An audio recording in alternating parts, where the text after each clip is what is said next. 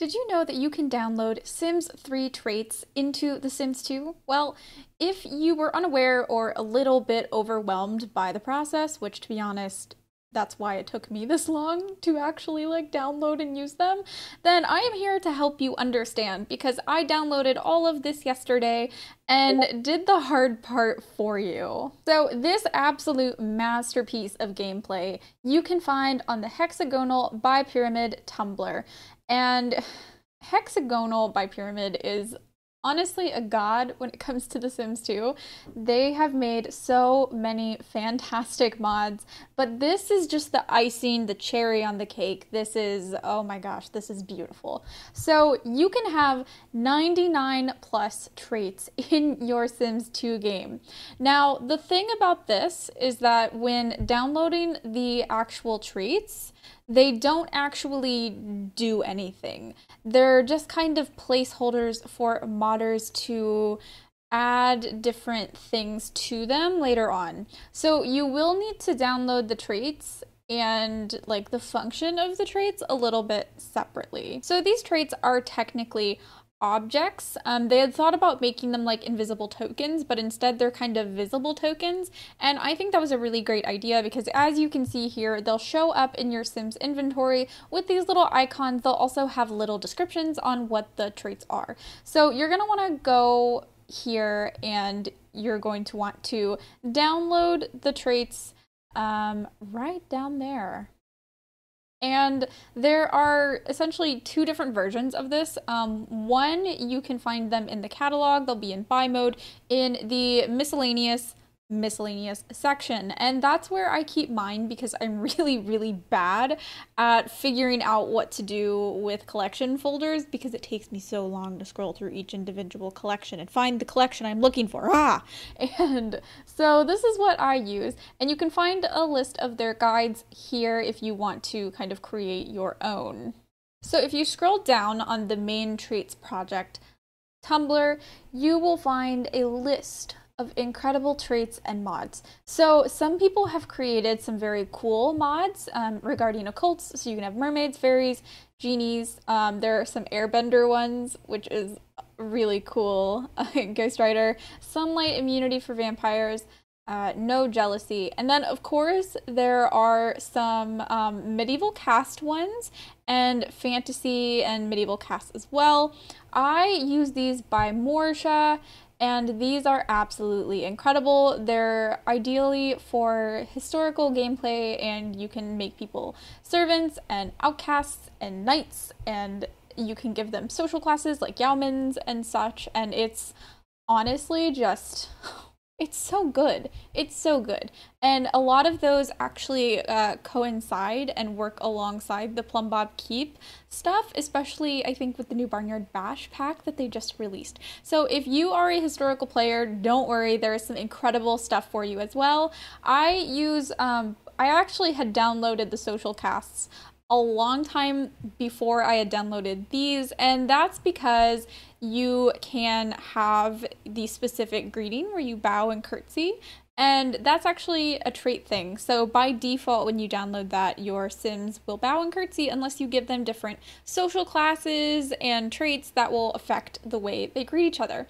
So there's some really cool stuff that has been developed alongside the traits project. After you download the traits here, and you can find a list of the traits here as well if you just kind of want to see what you're getting.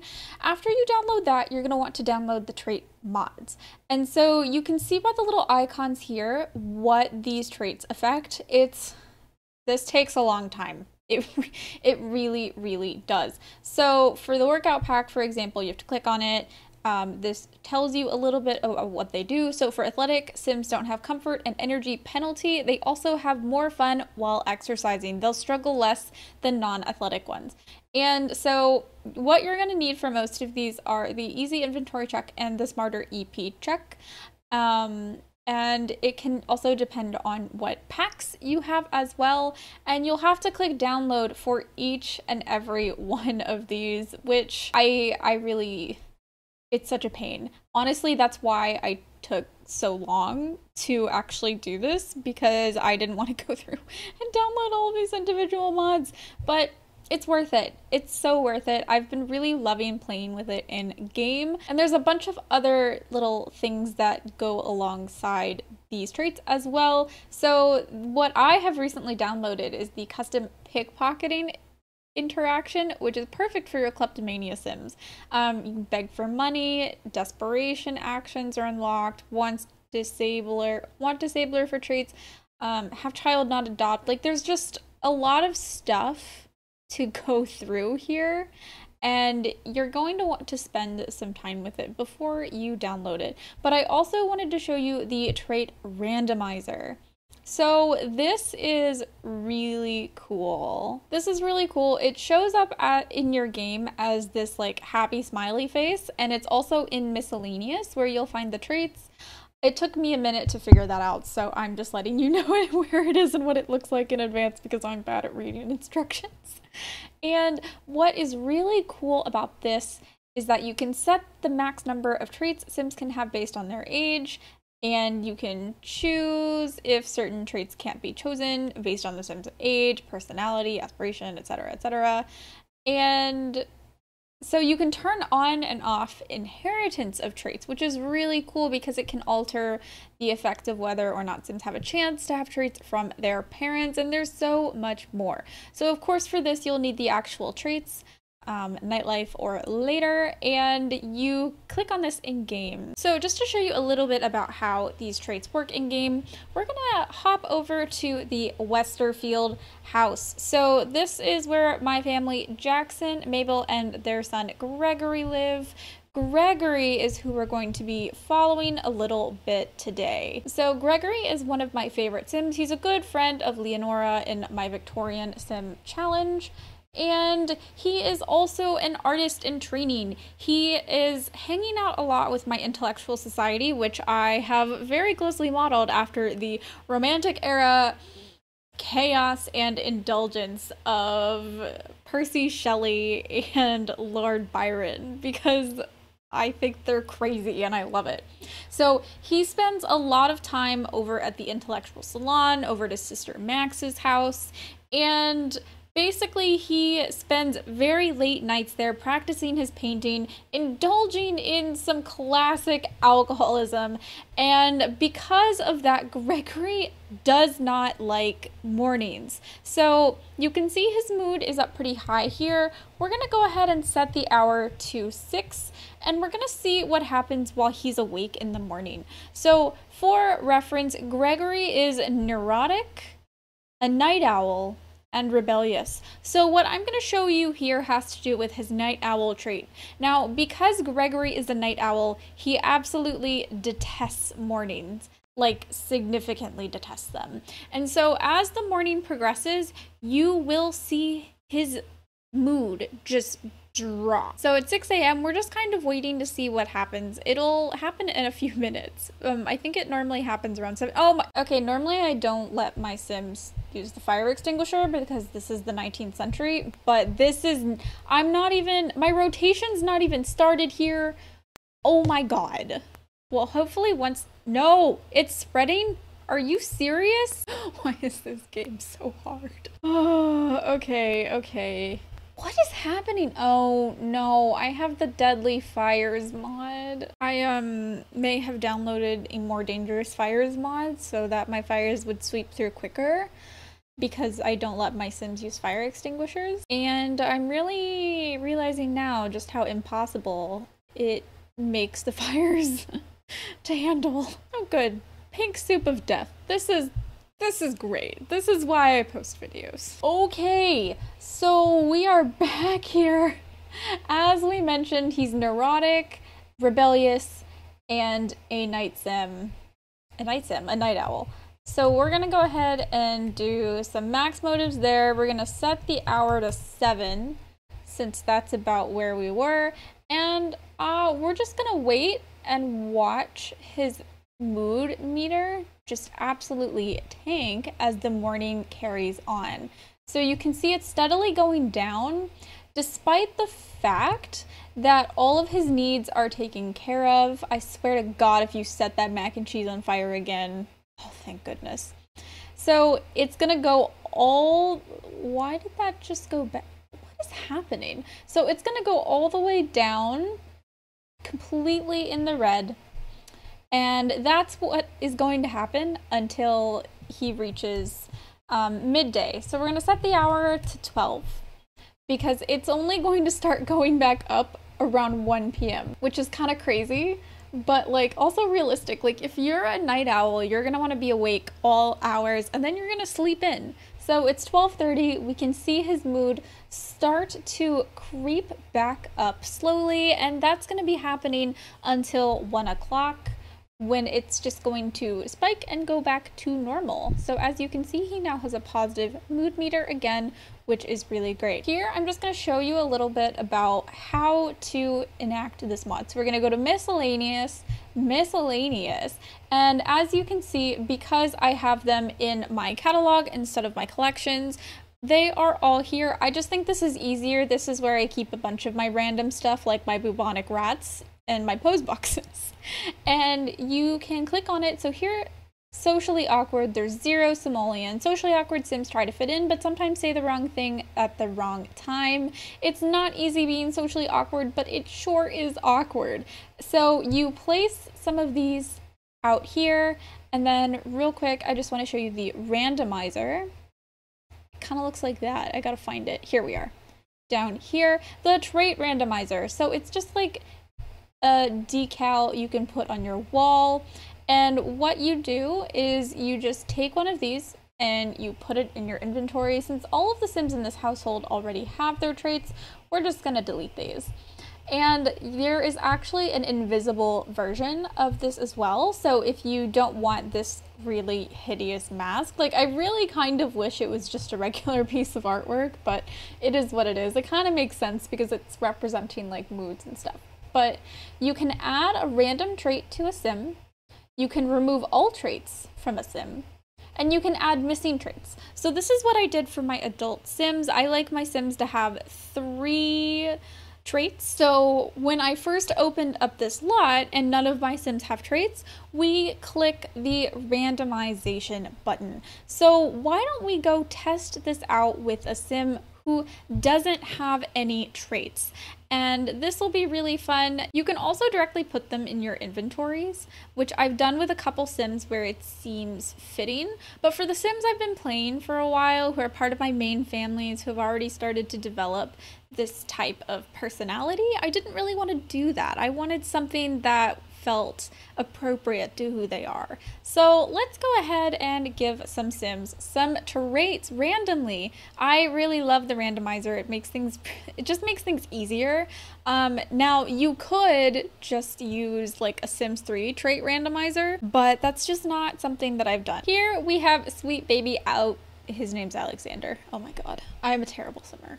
Okay, so here we have Alexander Garrett Lawson. His last name is still incorrect. He does not have any traits at the moment. So we're going to assign some random traits. And the way that these work as well, I think it actually plays into the traits, like the actual like character points that Sims have. So we're gonna go ahead and pop that there. We'll delete it in a bit. And we're going to add missing traits to Alexander King. All right, let's see what we got. They're automatically going to be at the front. Oh wait, maybe 5? 4. Why do you have so many traits? Okay, either way. He has the heavy sleeper trait, the good sense of humor trait, he's ambitious, and he's dramatic. I love that. So if you don't like any of them, we're gonna go ahead and take out good sense of humor because I want to have 3 traits. I think I just forgot to set it here. So options, max number of traits for teens. We're gonna go with 3. Yep, it's set at 4. That's why that happened. So there's no penalty for just taking them out and deleting them. So that's a little bit about how that works. And then I just wanted to show you real quick in the collections. So I actually have my Morsha traits in the catalog, the traits medieval cast. So we've got quite a few, and I also have them here. I also have these here, but I don't really use those. So we're gonna go back to this, we can have Sims that are knights, orphans, outcasts, servants, yeomans, bourgeoisie. You're not a middling yeoman, but you're not quite the wealthy merchant just yet. As part of the burgeoning middle class, you seek to earn your fortune through trade, hard work, and maybe some well-placed connections along the way. So he is actually the son of the first mayor that we've had in town, and so I think that bourgeoisie fits him quite well. He's got some really great connections. So we're going to go ahead and add that to him. And for those of you who are historical simmers who use Barnyard Bash, this I just want to show you really quick. So they have recently revamped and kind of like recategorized the Barnyard Bash, made it a little bit less hefty in your downloads folders by kind of consolidating some stuff. But along with consolidation, what they've also added is trait support and new traits, which is so cool. So you now get farm hands, and this trait is meant to help Sims do the jobs around the farm that need doing, such as filling troughs and raking dung.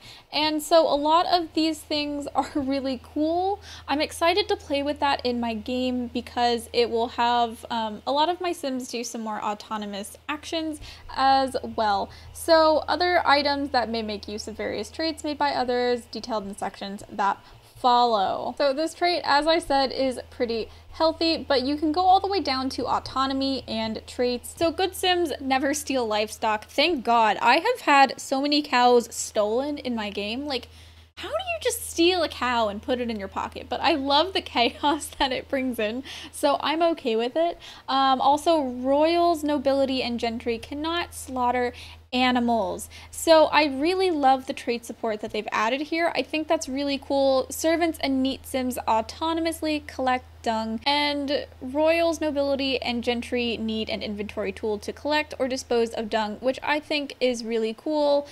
Just like how royals, nobility, and gentry need an inventory tool to milk animals. So your Sims aren't going to autonomously do something that's kind of like outside of their social class. Bravo to all of the people involved in this. This was posted by our gracious monarch, Sun and Moon. So thank you, Frack, for all of this incredible stuff that you've done and how you've thought about making this enableable, and how you've made this functional with the traits mods. And of course, thank you to everyone who was involved in the beta testing of this, because I know it was just like crazy. So that is gonna be where we leave off today, but we're gonna delete that real quick. So I know this wasn't a comprehensive like example of everything, because that would be honestly really hard to do, but I hope this kind of gave you